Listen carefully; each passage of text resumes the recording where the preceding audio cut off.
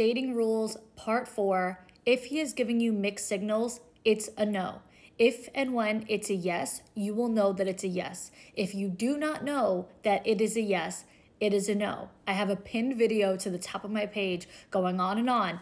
If it's not an all the way yes, it's a no. If he's not excited about you and pursuing you and making the effort to constantly see you and be around you and talk to you and whatever, it's a no. I always get questions and comments like this of girls saying like, well, this was great, but now I haven't really heard from him. So what do I do? What does that mean?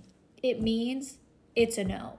And it doesn't mean that you will never hear from him again, because there's a difference between it being a no and being like, I absolutely want nothing to do with this girl.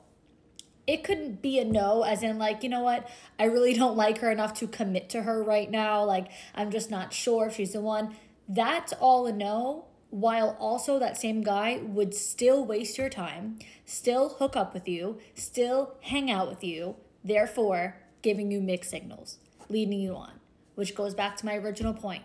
If he's giving you mixed signals, it's a no. Because if he wanted to commit to you, if he liked you, and all the above, it would be a clear-cut yes. That's it.